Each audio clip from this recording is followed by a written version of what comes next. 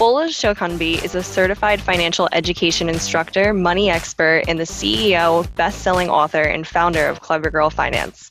Bola empowers women to ditch debt, save money, and build real wealth and become accountable with their finances through one of the largest personal finance platforms in the US. We're here with Bola today to talk about how Clever Girl Finance was created through her own personal finance journey. Hi, Bola. Thanks for joining us today. Thanks for having me. I'm excited to be here. We're so excited to have you.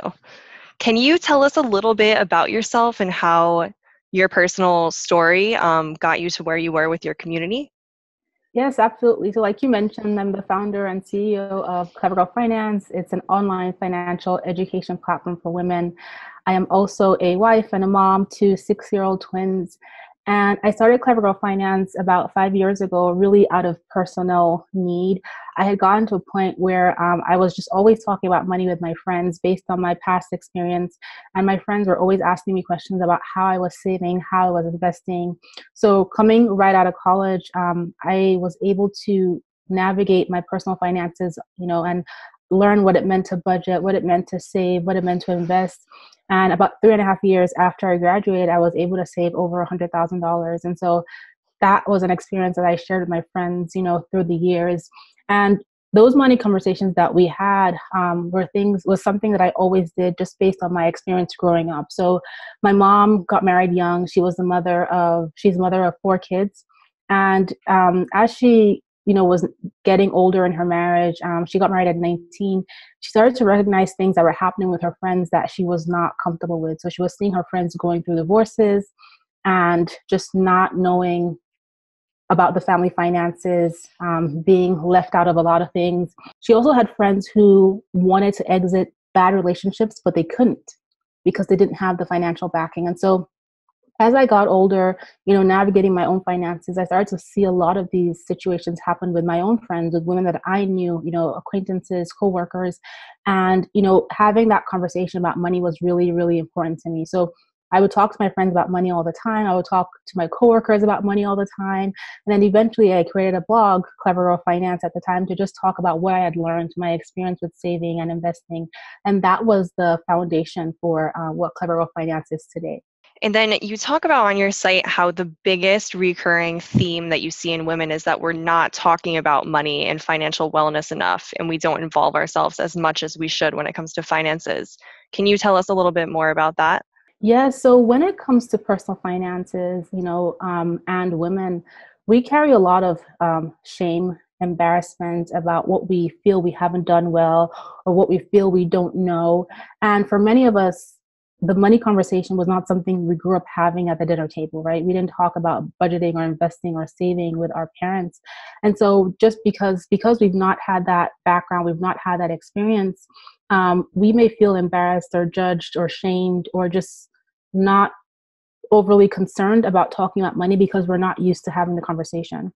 However, when you look at today's world, right, many women, despite the gender wage gap, which is impactful to us being able to build wealth, many women are in a position where they're earning more money than their grandmothers or their mothers. Many women are in the position where they are, we are graduating college at record paces. We're opening businesses compared to our male counterparts. Many women are choosing not to get married. Many women are single mothers.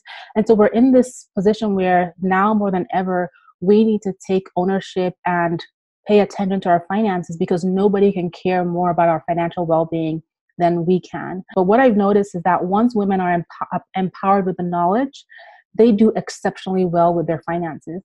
Once they get comfortable talking about money, once they start to understand how to goal set, how to plan, how to invest, it becomes something that they are proud of doing. And so Clever Girl Finance is all about, allowing women to have that conversation in a safe and comfortable space, almost like talking to your girlfriends. Because when we talk with our girlfriends, we talk about everything under the sun. We talk about, what we had for dinner, our babies, we talk about reality TV. And so we should make money part of our natural conversation, whether or not we grew up talking about it or not. I completely agree. I think you're right. When you talk about with your girlfriends things, you go a little deeper than you normally would with other people. Also, can you tell our audience a little bit more about the roadmap resource you offer and what the end goal of it is going to be for them when they go through it? Yeah, so the Clever Wealth Finance Roadmap is a 6 stage or 6 component guide that helps you step by step to creating a detailed financial plan for yourself.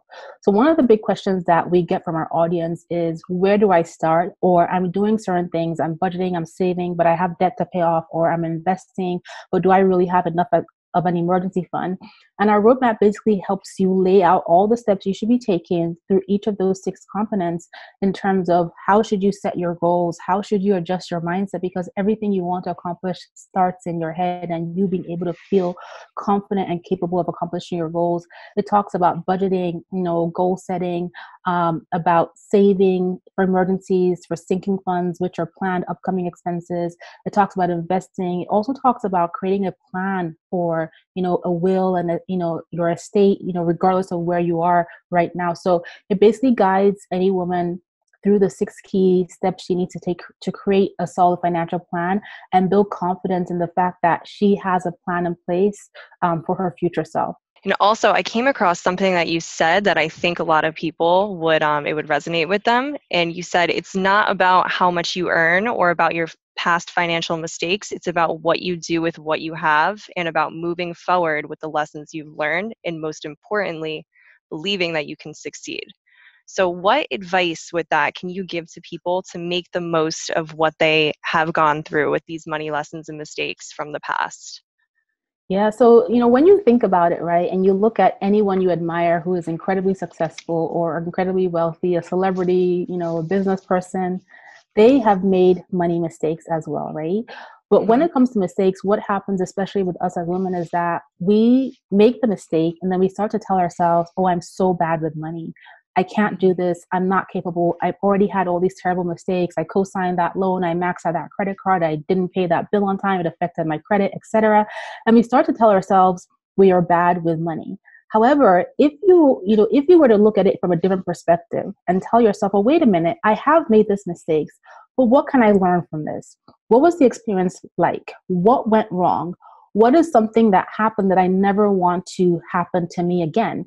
And take all those lessons. Yes, the mistakes hurt, they're painful, they make you emotional.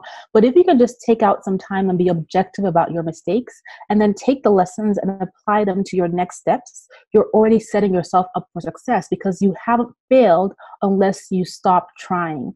And so for anyone who's watching or listening to this, I would definitely tell them, like, yes, we've all made mistakes. The most successful people have made mistakes. I've made so many money mistakes, right?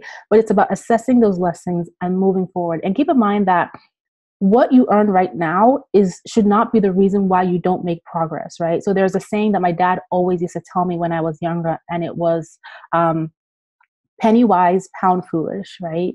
And it basically means that if you can't figure out how to manage your finances when you have a little bit of money, right? It doesn't matter how much you earn. It doesn't matter if you win the lottery.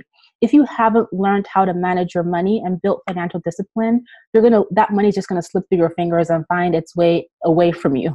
And for anyone going through some harder financial times right now with the pandemic and everything going on, what advice can you give to them on where to start or if they feel really stuck or in a hole with all of their finances? Yeah, so this is a really difficult time, unfortunately, for so many people, for a lot of women in the Clever Girl finance community, and people just across the world. The financial impact on top of the health crisis as a result of COVID has been devastating. And so for anyone who is going through financial difficulty right now, whether you've had your income cut, whether you've lost your job, whether your partner or someone in your household has lost a job, it can be very stressful and it can be very emotional. However, you can still create a plan and you can still take steps to help you weather through this season until things get better. A big mistake I see a lot of people who are going through difficulty in this season make is that they're not making that communication. They're assuming that their creditor, their lender, their service provider knows they're facing financial difficulties because they're hearing the statistics on the news or they're reading it on the news websites. But if you don't tell them, they don't know. And so many providers, creditors have created programs where they can defer your payments, where they can put you into payment plans, where they can waive fees, where they can waive collection, but you have to communicate. So letting them know, right, is something that you want to make sure that you do. And it can be embarrassing for someone who is like, well, does that mean that I'm backtracking on my progress, my finances.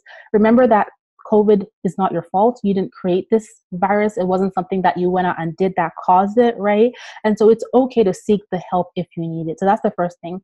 The second thing you want to do is really take a good hard look at your spending, whether you're spending in cash or you're leveraging a credit card, and plan. Like, you want to make sure that you're focusing on covering your core essentials. So your housing, your food, any medicines that you need, your core utilities and transportation to get those medicines or food, or even to get to work if you are going to work outside of your home.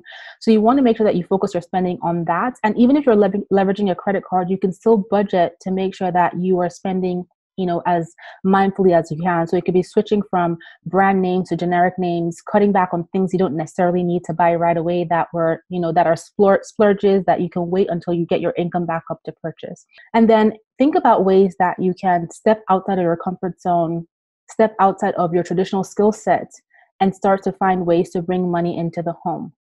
And this might mean doing a job below your skill set, and it's okay. There's no shame in that. It could be working customer service, delivery. Basically, your goal is to put food on your table and keep your lights on, right? It could be going through your closet and selling things you don't need. We're in a position where a lot of people are being very mindful of their spending. So you may have, for example, a stroller in your spare bedroom or in your garage that your kids have outgrown, but a new mom out there doesn't want to pay full price and she's looking for a pre-owned one. And you can easily sell that on like a Facebook Marketplace, for example, and get some extra cash towards your bills or towards, necessities. Well, thank you so much for joining us today, Bola. We really appreciate the advice and information you provided for our audience. Thank you for having me here. Be sure to check out Clever Girl Finance to join her amazing, supportive community on your financial journey as well.